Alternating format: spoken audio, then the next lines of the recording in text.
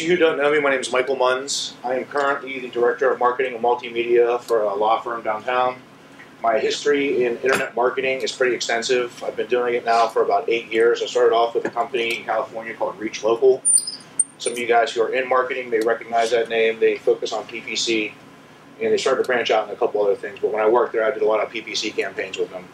PPC is a word we're going to start to use. You're going to hear it more. I don't know what the degree of breadth of the experience in the room is, so I'm going to explain a couple things, and if it sounds condescending, it's not really me, or it might be, but I'm just going to make sure everyone understands what we're talking about. PPC is pay-per-click advertising, utilized in AdWords. I think Bing's got a version of it, and if you use Bing, then you're getting Yahoo, so there's a couple different platforms that focus on pay-per-click advertising. After I left with Reach Local and doing pay-per-click, I started working for a firm here in Pittsburgh called Higher Images. It was a fresh company, a lot of new ideas, and it really gave me the ability to get creative with marketing and really embrace what was going on. And the funny part about that is the minute you embrace one avenue or one part of internet marketing, it changes, and what you learned was old, and you need to learn something new again. So we're going to talk a little bit about that today. After I left Higher Images, I started to go back to school, and I really didn't find something I was looking for. I was working in a couple labs doing some pharmacy work, but currently I got sucked into internet marketing again because it's more of a passion and a challenge than it is really a job for me. So when I go to work each day, I don't go to work. I get up to go tackle a challenge, put out a fire, and have a lot of fun.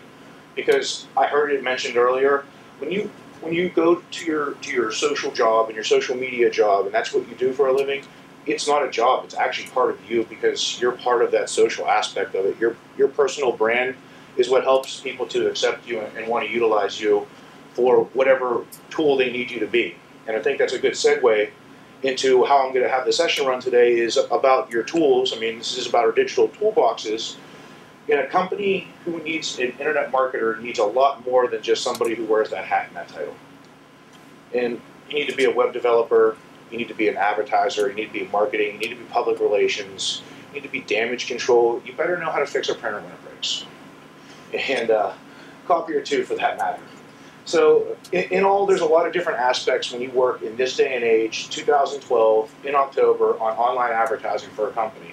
And I understand that some of us have blogs out there that we're looking to get our presence known and get our information out there. So I'm sorry if I seem a little bit more business-oriented and business-heavy. That's where all of my experience has been, but a lot of the techniques we're going to talk about and some of the things we're all going to discuss are applicable across multiple platforms. On the screen, for those of you who can't see, I'm sorry, I had a little technical difficulty. I chose a handful of keywords, and not keywords like you would think that you would want to brand your website with. This is more I'm asking you as people wanting to know from me and wanting to learn. What is it that you're looking for from your blog, from your online advertising campaign, from a public relations release that you want to do? Where is it that you need to market yourself online? So I chose a handful of keywords. A click-through rate. Click-through rate is the amount of people that see your site and come to your site. A conversion. Well, that can be a lot of different things for a lot of people, but I think we all get the general idea of what a conversion is. Cost per acquisition. That's more of an industry term when you're talking about what's it cost for you to acquire a customer, a lead, a sale. Bounce rate. How quick has somebody left your site once they got there? To me, that's very important. Unique visitors. For those of you bloggers out there, you're counting people that are being touched and embraced by your information, so that's an important statistic, I think. Engagement. Ugh. This word is starting to really burn me. We have to start to use synonyms of engagement. Collaboration, working together. It's more of a personal aspect. I heard that in conversation last night, and that really hit home for me because to me, when you engage with somebody, you're not just going back with ones and zeros, going back with letters. You're actually giving it part of you. Clicks. For all of you people who are out there with a business and a website, you're trying to chase clicks. And then finally, downloads. So with the small group that I have, I think we have enough time. I'm literally going to call people out and ask them what word means the most to them out of that for their specific entity. And I'll just start here. I'm Mike. How you doing? Hi. Becky? Yes. Very nice to meet you. I hate to put you on the spot, but out of those words up there, for what you hope to take out of this today, what word really hits home with you the most? And for you guys, pick a word. Game names this. I would probably say conversion. All right, so let's talk about conversion. What type of site, what type of business is it that you're focusing on? I'm not really focusing right now. I'm just trying to get some information. Awesome. So we'll associate it then to a business aspect of it. Yeah. When we talk about a conversion on an internet marketing venture, internet marketing campaign for a business, a conversion can be a lot of different things. Without anything off the top of my head, people are going to say a conversion is a lead. Anybody? Any other ideas what a conversion is? Shout out some answers. A download from your site? Well, converting from like a visit to actually buying something. You tell me. That's Yes. the opening. I mean, that's the thing. If that's what your conversion is to you, then that's great, and that's what we can discuss ways to get that and elaborate on what it is you need to pull from that conversion. If somebody is doing a blog or running a podcast, a conversion necessarily could be something as simple as a download, where there is no real interaction. They may have picked it up and scraped it off of Twitter, they may have found it on Facebook, they may have found it on YouTube, they may have had it referred to them by a friend. So conversion is going to be a lot of different things for a lot of different people. Ultimately, what we're looking for online then, when we talk about a conversion, is we have to be seen. People want to be able to see us. Everybody wants to be at the top of Google. I can tell you this till I'm blue in the face, being at the top of Google doesn't matter unless you have that conversion. You can be #1 all day, and people can just skip right over your ad. So they can skip right over your description. They can skip right over the title of your page that you're trying to push out there. So in order to do this, we try and tackle it in a way. And Google is really evolving. I'm going to refer to Google a lot. Google is really evolving in how they're accepting what you provide to them. Google doesn't want their first page to be junked up with a bunch of big companies that have a ton of money that they can throw out just to buy the position. Google wants quality content. So when you're picking your title of the page that you want people to find, you don't want to pick a general specific or a general broad topic. You want a very specific topic. I find all too often too many companies try and fit too much stuff on one website. We understand that your company does a lot of different things, but they all don't need to be together when you're marketing yourself. You need to individualize these different pages, these different services, these different campaigns. You need to get them out there on their own.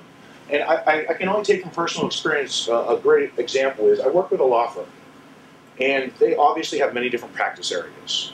Their homepage has all of their practice areas on it. Their homepage is also the page that has the biggest bounce rate, the least click-through rate, and there's a failure to convert there. But for some reason, everyone thinks that needs to be where you're going to make your conversion. Let's get our phone number at the top of our homepage. Let's get calls to action. Let's get conversion points there. I mean, they're trying to sell you around every turn. Google's starting to go away from that now because they realize that the customer experience is being jaded. So they're losing real estate. They're losing the ability to make money. And that's what they want. They want people to come back to their search engine. So when you're talking about content and how to segregate it, how to individualize what your company's doing, have the guts and tell them we need to break these off into separate microsites. And at first, you're going to hit a wall. They don't want to ever hear the word rebuild. They don't want to spend the money on it. But what they really want, they have no choice in the end on how to get there. All right, for lack of time here, I want next word. Leads. All right, keeping on our topic, what we're talking about in leads to conversions, companies have different kinds of leads. You know, some companies don't have any leads, and some companies have too many leads. When I think of leads from an internet marketing standpoint, I think there's a lot of honesty that has to come from the company itself. And first of all, what is a lead to them? And I can tell you that 80% of all companies are going to count a lead as a phone call. After that, they're going to look at an email, but all importantly, a lead to them is a live person that they can get their pitch to. I mean, that's what they train all these salespeople to do, is sell, sell, sell. You need the phone call to get the lead. But generating a lead isn't essentially the conversion. Because just because somebody calls me for my business or calls me for my services doesn't mean that they're going to turn into a client. People detach themselves from the sales aspect of online advertising because they get too caught up in that pay-per-click, in that #1 on Google aspect. Once people start calling you, are you aptly able to handle what's coming in? I use an example of a day spa that I did business with. You know, I generated phone calls for her, and ultimately people were calling and saying, hey, do you do seaweed facials? No. Well, you know, she says to me, Mike, this marketing isn't working. You know, I don't have any business. And I'm like, well, let's wait a second. Fortunately for me, you know, working with the company, we were able to record phone calls for call tracking, because an ultimate, you know, accountability is where you actually have to point a finger in the end of the day. Marketing is pretty mathematical. Somebody's at blame. You know, there's some weak link in the chain. So what I said to her was, instead of saying no to these people that are calling you, ask them what it is about that product that they like, and then you should be as intimate with your inventory as anybody to be able to sell them a comparable product and maintain that warm relationship, and then take that lead to a conversion. Good segue. I like that. For me, it's engagement. All right. Great word, collaboration. You know, this is something I really think, and I said a tweet about this, I really think a lot of some of the better information that's shared in Podcamp comes in the intimate conversations that occur in, on, and around sessions. Because it's kind of like a hands-down thing. So last night I got into a bunch of conversations with a bunch of different pod people about engagement. And it's an interesting concept, because what is engagement for you? I think it's people visiting the site, and for me, like from a blogging perspective, posting, keeping a conversation going, and then I think it's gonna comments. I think it's gonna bring people back, and by them commenting, they're gonna take that back and say, "Hey, look what I found." So it's gonna be almost word of mouth advertising. You bring up a very good point about engagement, and engagement isn't an initial reaction. It isn't an initial meeting. It's not a handshake. It's not a phone call. Engagement is a long-tailed situation. Ask the people that are married. It started off with an engagement.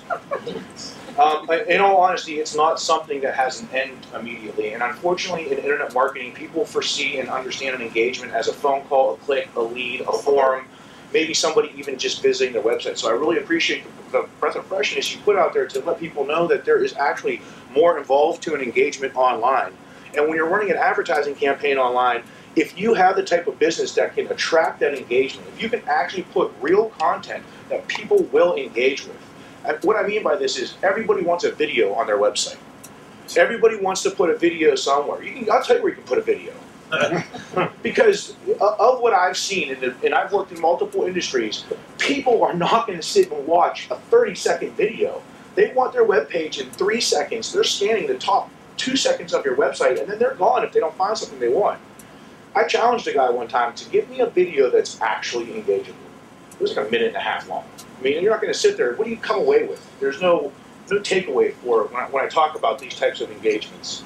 So, you know, video engagement used to be a good thing. I think there's a lot left on the plate for video. I think we haven't touched on how video is ever going to really be a potential conversion generator, engagement generator, lead generator, or generator of any kind of business in an internet marketing arena, because not everyone has time to focus on it.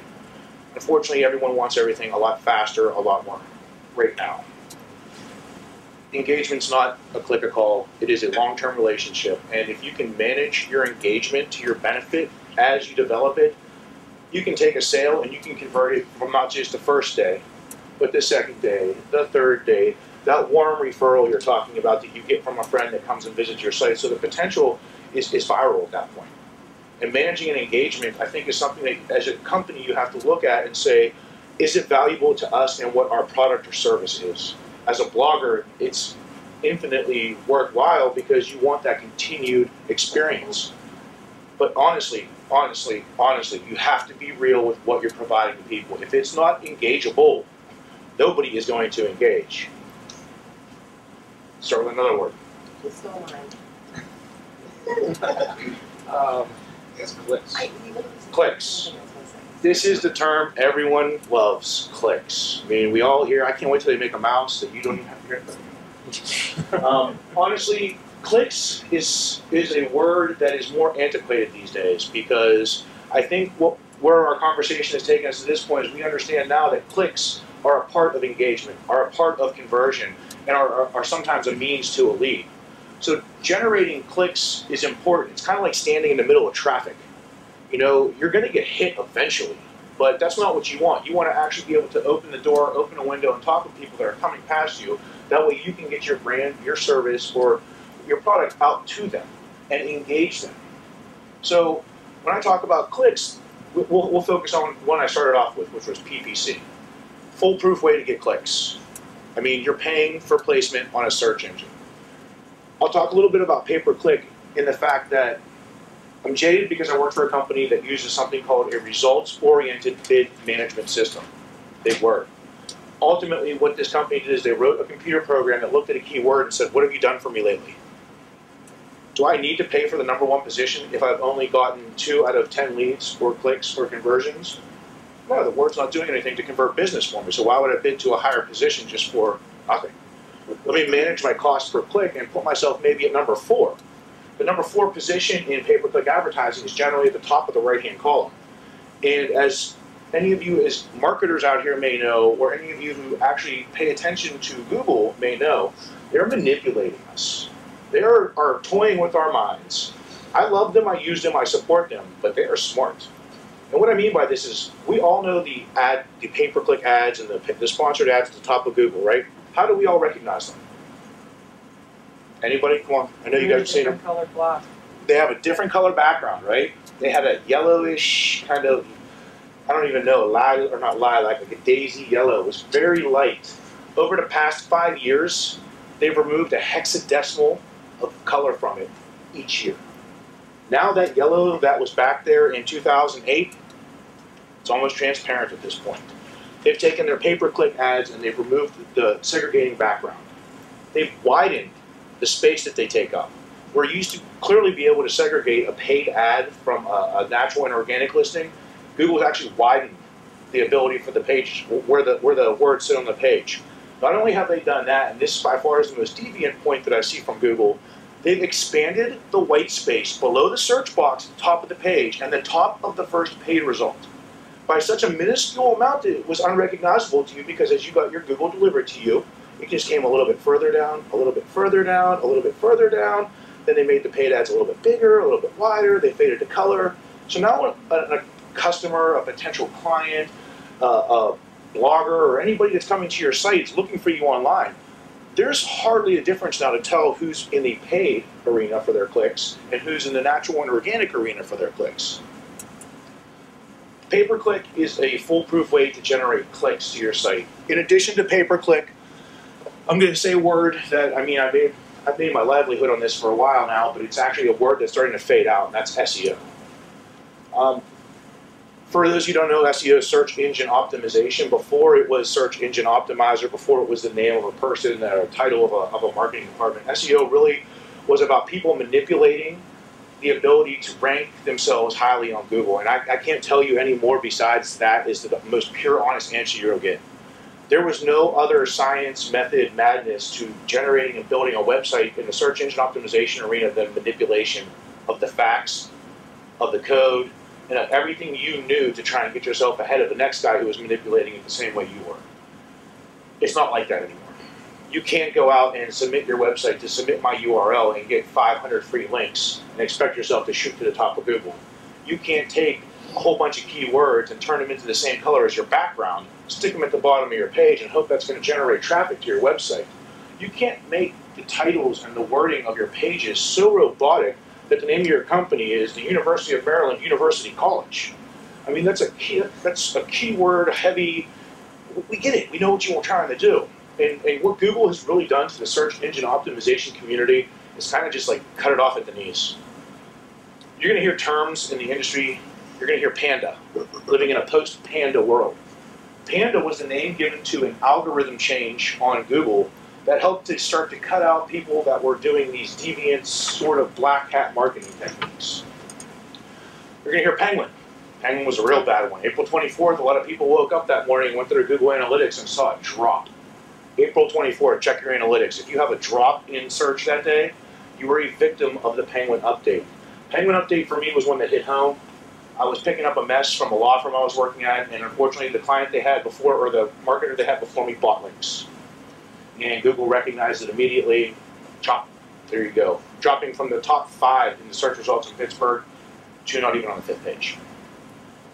Penguin was a tough update, and what they really looked for were people that were trying to buy links or buy their way and backdoor their way into a search engine position. At the same time, that's when Google first rolled out their first over-optimization penalty, right? What kind of clarification does that give me? What's over-optimizing?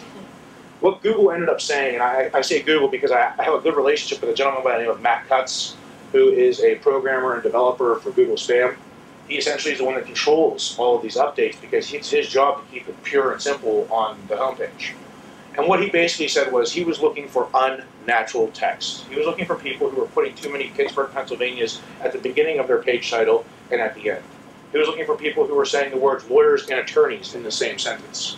I mean, this is the kind of over-optimization that he was really trying to hit home about and purify. So the Penguin update may not have been a link update. If you can't find links on your site that are essentially bad links or from link farms, and you're wondering what happened to you, I tell you, go back and start to read your writings on your pages like a human. Not because you're writing it for a search engine, but write it for a human. Write it for somebody who can be conversational and you can understand what it means, because that's going to start to pay off now with search engine optimization, which is going to get you more clicks. You walked in late, we're picking words off the board. Oh, stop. What word means the most to you, your business, or your brand? I'd say conversion. We already had Did I do that conversion. one? We've had conversion, click, engagement. Let's go with unique visitors. Good. I love unique visitors, right? This is an in-your-face statistic. This one's easily found on Google Analytics. This is what you don't want your bosses to see when you give them the report, because this is where the fluff comes to the push. What I mean by that is you get a number off of Google that says how many clicks to your website you had. Wait a second, I love this. This is easy. You know, everyone that's stuck on this, I want traffic, they associate it to clicks. Obviously, that's how you open the website. So they look at how many people click to your website, and that gives, and you can talk to your blue in the face, to your business owners, you can talk to your blue in the face, to your people that run your blogs. They want clicks. They want traffic. That's what the gauging aspect is to them. They understand, they know what the phone needs to ring, and they know that they need engagement. They need downloads or some kind of readership. But ultimately, they're checking those clicks. That number means the most to any CEO that I've ever met in my life. They want to know, well, how many clicks are you getting a month? Does it matter? How many phone calls am I getting that's generating money for the company so you can have this boat? Unique visitors is the statistic that enables you to see, out of those clicks, how many of them were just unique people, not repeat offenders. And repeat offenders are good. We talked about engagement before. We want people coming back. But as an honest online advertiser, you really have to be able to identify how many new faces you're touching. You don't need to keep selling the same people if that's what your goal is. If you're selling a product or a service, repeat business is good, but you don't want to see the same person 15 times on the same page unless they're buying ink or toner. But ultimately, you want these people to be in a separate group, because you want to give the new person a different experience than you're giving to the person that's been back to you before. And I'm going to go at this again and say that companies overwhelmingly give the same person, everybody, the same experience. I've come very few and far between to find people that are able to segregate a unique visitor and a unique website experience to the two different groups of the general versus the return shopper. I mean, is there a special door you walk in if I've been here before? No, because a lot of people now are familiar with your URL, familiar with what keyword they can type in quickly to get to your website. And I think part of the situation, I mean, I wish I could tell you that there was a special dust we could sprinkle on the website to do this, but I mean, I ultimately want to know who's been to my site before and who hasn't. Because if you've been here, you have an anticipation. So you don't need to cut through the first 1.5 pages of BS. You've been BS. You need to get to the meat. So I would say for a unique visitor in an online advertising experience, you really want to be able to treat them as unique and new. And you want to give them that same relationship opportunity to feel new. And for people who are returning customers and returning visitors to your website, you almost want to cater to them in a different manner, because they're there for a different reason. They've had your pitch before. They've been to your homepage. And we'll talk a little bit more about deviating different products, brands, and services from your website and establishing a microsite. All right, let's start back here now with the next word. Downloads. Downloads. This is very, very important here at Podcamp, because Podcamp started about podcasting. Download is a term. I'm going to go back again to a more antiquated interpretation of what a download is anymore. mean, in all honesty, what do we really download? We download updates. If you're a PC user, you download security updates constantly. We'll download music. But on a marketing for a business, what do you take away from a download?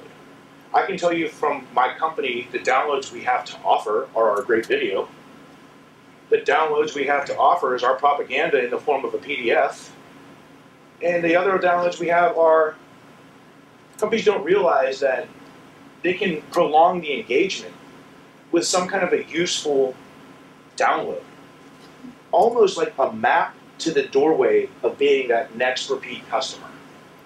Because once you leave, what's your only way back? If I want you to get to my site a different way, I have to IKEA you around. And there are some people that stick around IKEA. I've seen them. They cut. I like that. Who follow their path. If I want somebody to get to a different part of my website than from my homepage, I have to give them the ability to get there. I have to force them there, and I can't do it by saying go here now with a little clicking GIF file with blinking to it, you know?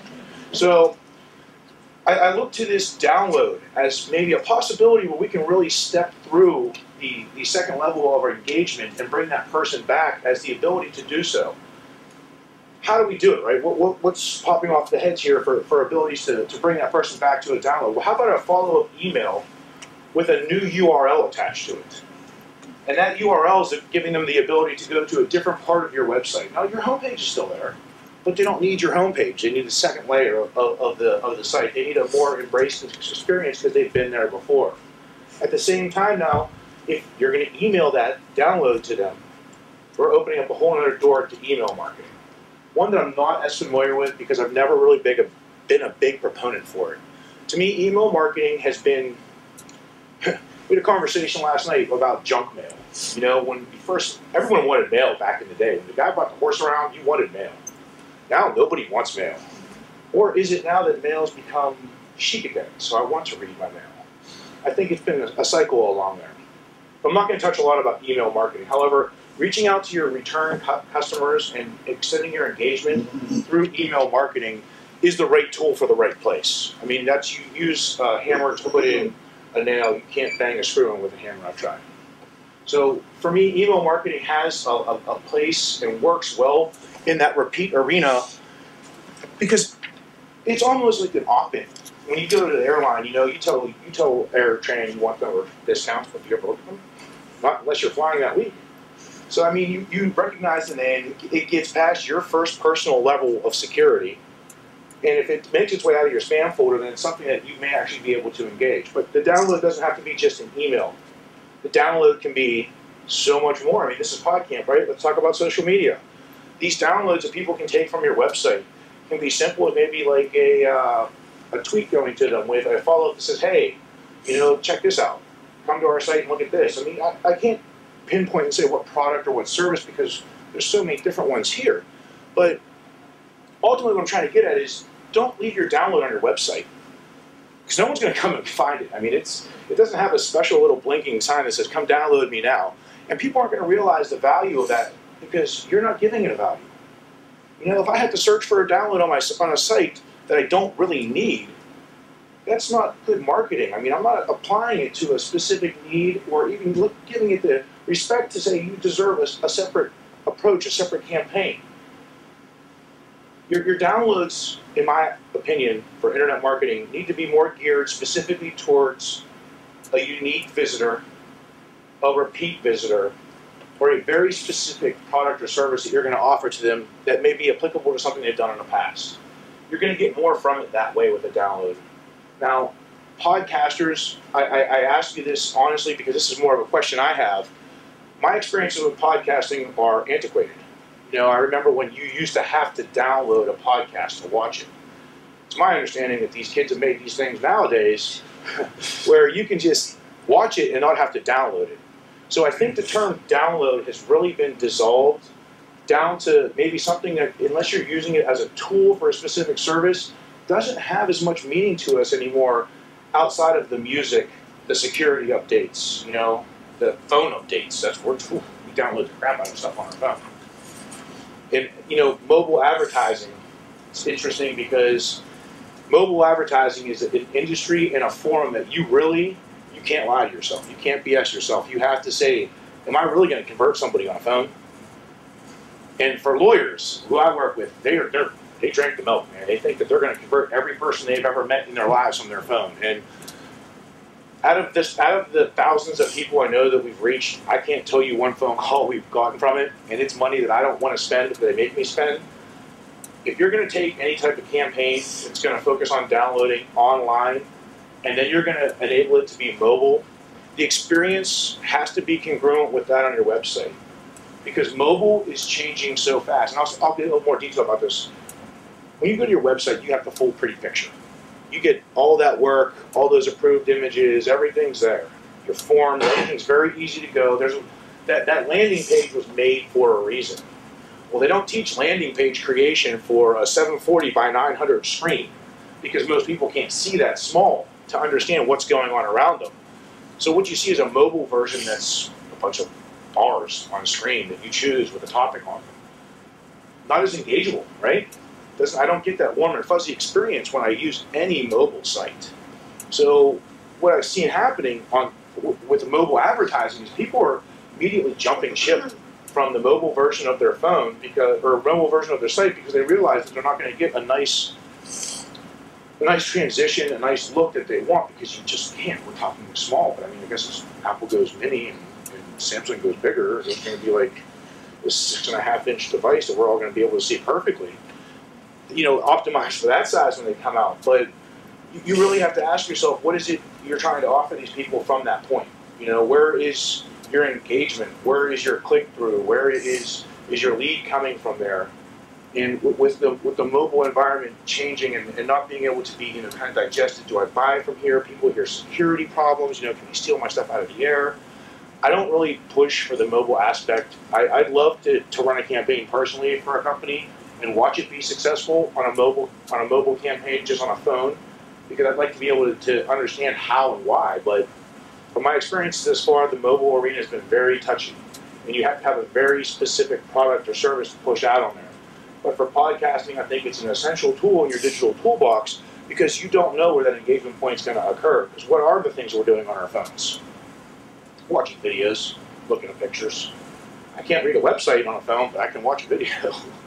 You know, and so with that said, podcasting and you know, video on the phones is easily digested. It's supported widely, mostly, except for Apple. They don't make it. So I say that make sure that the tool is the right fit for the digital, for the download on the mobile aspect. Any thoughts about that? Nope. All right, next word. How about bounce rate? Bounce rate, my favorite word. I love bounce rate. When you tell a company about bounce rates, they look at you like you're crazy. They don't even know what this means. They've never even heard of this. But to me, this is one of the most important statistics you can look at to get a full idea of how well your website's working and how well your website's allowing people to click, allowing people to engage, allowing people to end up in a sale and download. Bounce rate's a very simple statistic. Google loves to give it to you. People look at it, and so a lot of people have a great understanding of it. But ultimately, bounce rate says, hey, I come to your site, I'm here, do I like it? Nope, I'm leaving. Bounce rate's not just that jaded. Bounce rate also could be you put yourself in the wrong arena. You're marketing yourself to the wrong demographic of people. I mean, one of the things that I take away from a bounce rate immediately when I look at it is I want to see, is the page individual? Is the page geared towards one specific topic, or is it like a home page? You know, I expect my home page to have a high bounce rate because people are going to get there and leave because they may have gotten there looking for car parts because there was a congruent keyword. I understand that on my home page. But on subsequent pages on your website that are specifically geared to your product or service, a bounce rate is important because that tells them how well they're digesting the information on that page. It tells them if the information is even pertinent to what they were looking for. And it also lets you know, how pretty is my page? Is it put together correctly? Bounce rate is important because it ultimately tells you if you're able to prolong the engagement. So after you start to look at your bounce rate of your pages, and this is, you'll be shocked, you'll see who I think is a good bounce rate. I have one website I'm running right now where my bounce rate's around 65%. it's a criminal defense website. I understand that some people are getting there, maybe realizing that they don't have money to spend. I expect there to be a certain bounce rate. I have a separate website, and I've broken this off. I told you guys I work for a law firm. They have lots of practice areas. I took a website, I took a practice area of theirs, which was traffic tickets and driver's licensing services. And I said, just hear me out. Let me try this with this. This is what I think is going to work for you guys. I bought a domain, licensehelp.com, geared specifically to driver's licensing services and traffic ticket lawyers. That web page on my AdWords campaign with my natural SEO and everything else I'm doing with it has a bounce rate of 1.25. That means 1% of every 1 out of every 10 person got there by accident. Any campaign I've ever run has never been sub 3. 3 was my new low number. I had 3% of the people leaving sites before. So bounce rate told me that I had built something that was very specific, that it was targeting the right audience, and that they were getting what they needed from those pages because they weren't leaving. They were staying. They were engaging. They were clicking. They were downloading information. They were teaching themselves. Why? Because the information that I provided to them was giving them the ability to take something away. There's 3 types of customers and clients in this world. There's people that will pay you to do something for them. There's people that will do it themselves.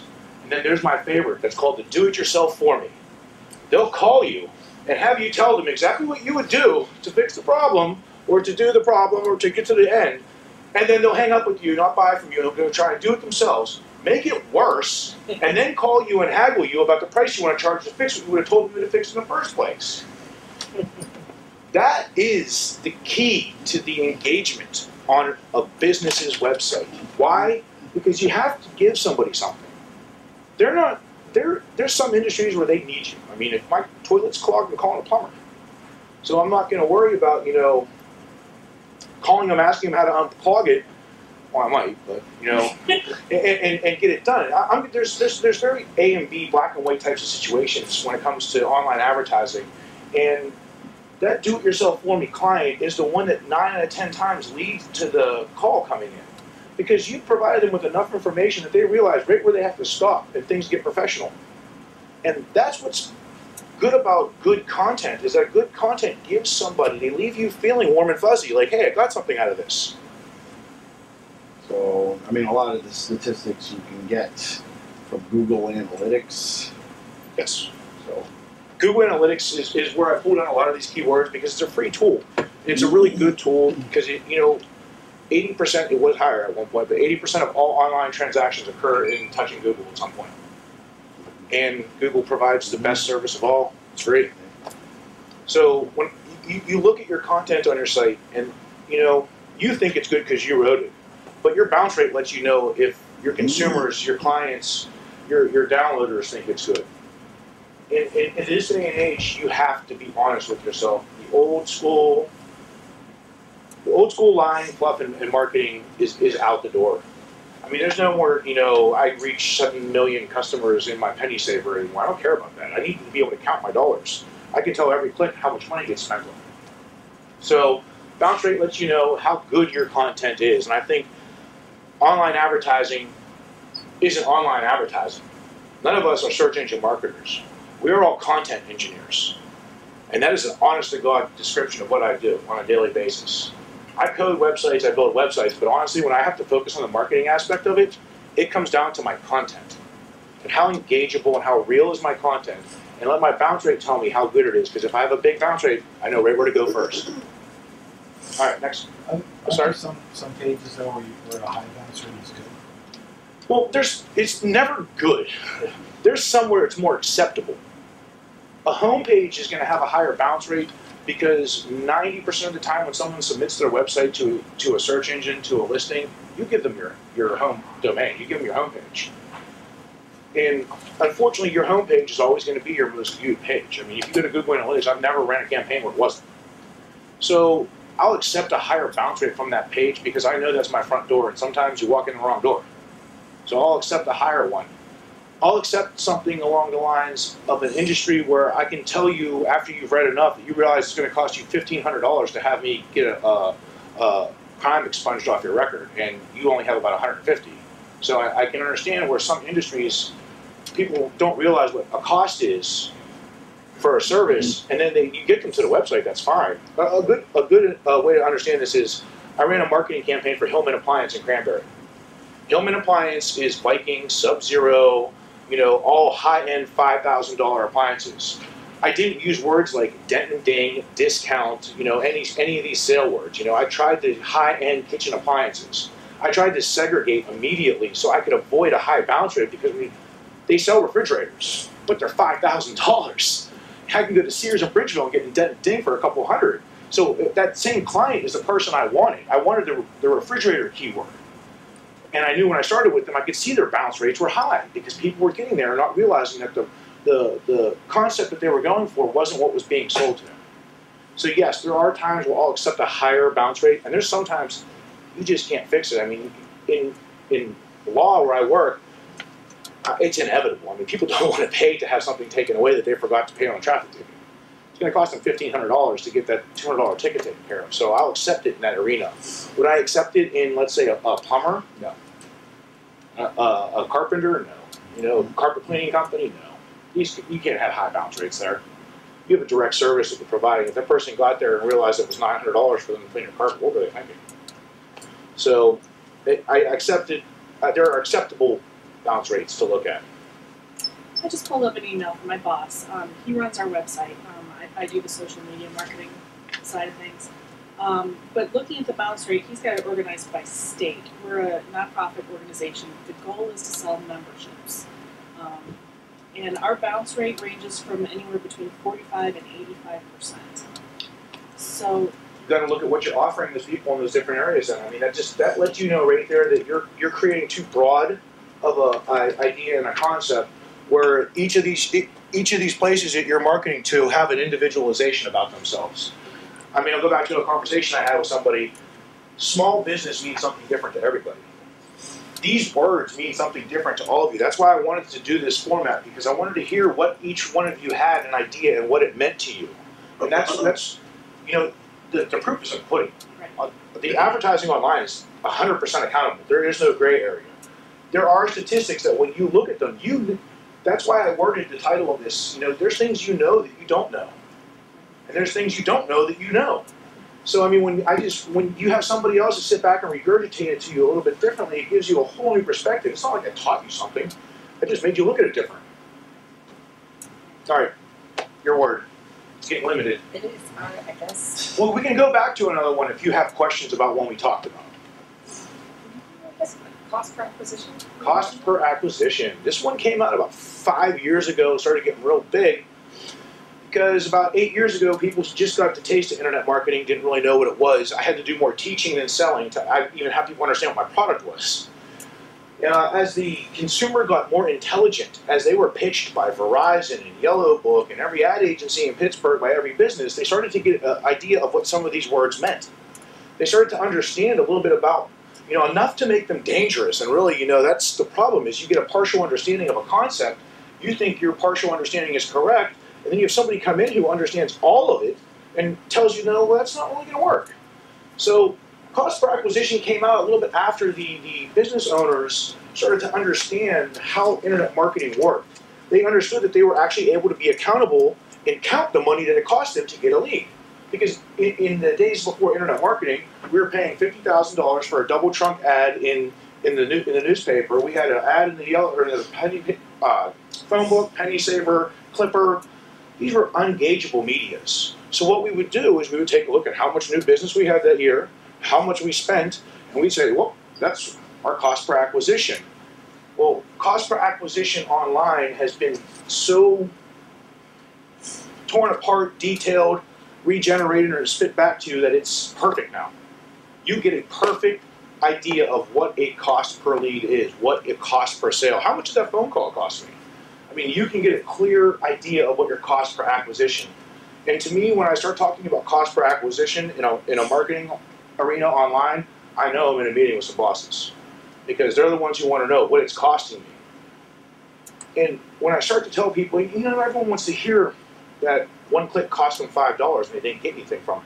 Because when you start putting it in terms like that, people are realizing that I just spent $5 and I didn't get anything out of it. But then you start painting a bigger picture and you tell them, well, you know what, over the course of the month, I spent $175. We generated, 17 phone calls and new leads from that. Our cost per acquisition was $10. But even better than that was our cost per acquisition gives us a clear idea of what our profit margins are. And for me, when I tell somebody about online advertising, the first 3 to 6 months of our campaign is going to tell us if we even have a viable product. Because cost per acquisition, if it's way lopsided, if I'm spending $1,000 a month just to get my idea or my service out there, and I'm only charging maybe $1,500 to $2,000 for my product, that's not a good enough profit margin because there's an overhead that we're not even talking about involved in there that you're not going to make money in. So I look at cost per acquisition as a way for me to gauge if I have a viable product. And sometimes the acquisition is a download that we've talked about. Sometimes the acquisition is a click, but the majority of the time that acquisition has to be a lead because that's what we're trying to get. And acquisition to me doesn't necessarily mean sale. It means, as a marketer, that I've brought something into my company, and my company better have taken the proper steps to put their best salesperson to convert that. Because after that, marketing is only as strong as the person that answers the phone. And I can preach till I'm blue in the face to a company, have them on the top of the search engines, have them with the greatest cost per acquisition, have them with the lowest bounce rates, with the most clicks. But it all comes back to that one engagement point of that phone call with that sales rep. And is it a hot call? Is it a cold call? Or is the person being rigid on the other end? Is the person being informative? So to me, a cost per acquisition in online marketing is going to tell me, first of all, if I have a viable product that I'm going to make a profit at. And it also gives me the ability to elaborate to the higher-ups, which are going to ask about a cost per acquisition. And if you are that higher-up, it's an understanding that I'm going to present to you that there's a lot more information that comes into play with this cost per acquisition. Next word. I don't know, we're starting to run out of time here. Then what's left? Click-through rate. All right, so the last one we have, and we are running out of time, is click-through rate. This is another one of those statistics that I love. I love the click-through rates on my site. Why? Because the click-through rate, first of all, is more of, I'll talk about it in two arenas. I'll talk about it in a paid aspect first. Click-through rate in a paid arena, meaning on an online advertising campaign, generally using pay-per-click advertising techniques, is going to tell me, is my ad good? The click-through rate is going to tell me, first of all, it's a relationship, it's a ratio between the number of people that saw your ad and the number of people that came through your website, clicked through your ad, and came in. And this goes, I'll use the Hillman analogy again. The click-through rate for me was very important when I was running that campaign because what it gave me the ability to do was look and see if the ad fit. I mean, the bounce rate was going to tell me if I got them there, but the click-through rate gave me a statistic even before my bounce rate. The click-through rate gave me the ability to understand if people were even getting to my site first. Because the first thing you have online is your ad on pay-per-click or your title and description in SEO, natural and organic arena. If you're not getting a click-through rate, then your initial presentation that you're offering to clients isn't on par. What you need to look at is you need to look at, am I using the right words? Am I using too general of words? I mean, there are some words online that will really kill a click-through rate. And I'll tell you that anytime you want to add a geo modifier, meaning like a city name or a state, to your ad online, you really want to be careful of what you're adding. I had a situation recently where the word Washington came into play. Well, unfortunately, there's how many Washingtons? But my company was in Washington. I needed them to be able to get traffic to Washington, PA. But when we're looking at how I wrote the ad, I had written, Washington personal injury attorney. Well, people from Washington State, people from Washington, St. Louis, people from, all of a sudden I knew every Washington in the country. So the click-through rate gave me the ability to say that I knew my initial presentation that I was offering clients online wasn't on par with what they were looking for. And it gives you the ability to tinker a little bit, and figure out where these buzzwords are that are helping people to come through to your website. With the information that you look at in your ad online or your title or your description and looking at your click-through rate, it gives you a foundation to build successful convertible web content further down the line because what worked out front is going to work back again. You're going to have that same idea. So if you see the word discount, sale, and ding in your ad and you're getting click-throughs for it, don't be a site that's high-end. Get them to that sale. Get them to that dent and ding. Give them what they came in for. So click-through rate gives me the ability on my advertising campaigns, whether it's natural or paid, to tell me, am I attracting the right bees with the right honey? All right, I think we're out of words. Are there any words that we didn't talk about that people may have questions about that mean something to them that they wanted to elaborate on? Search engine optimization. Well, we could talk about it maybe after. Yeah, that's not a short one, but I mean, ultimately, I mentioned this before. To me, the term search engine optimization is pretty much dead. Optimize meant manipulate. I mean, I don't care how you shake it. Optimize was manipulation. You were being a search engine manipulator. They didn't like that. Search engines fight you on that tooth and nail. And this is the funny part. Google sends out a penguin algorithm change or a panda algorithm change, watches the statistics on your site fluctuate. And how do they find out who's being deviant or not? Because they just go back and wait to see who made all these changes to their site to get it back up to the top again. I mean, it's a pretty clear cut and dry that if I'm cheating, I'm going to have to cut off the part that I'm cheating with to get ahead. I can't keep cheating. They're going to recognize that, and you're not going to get any further. So Google actually had a pretty good move when they did these algorithm changes, because what they said to them was, we're going to identify immediately who's doing it right and who's doing it wrong. And it was simple, because people that didn't know they were doing anything wrong to begin with, that just were pure internet providers, internet content engineers, didn't even know what half this stuff was. The people that were sitting there that are called SEOers and search engine marketers were spinning in their wheels, turning in their graves, burning up, because all of a sudden, everything they had been taught their whole life with manipulation of online advertising just got thrown out the window. Any other questions, comments, concerns? All right, guys, thank you very much. My name's Michael, and if you want to talk any more about any of this, I'll be around.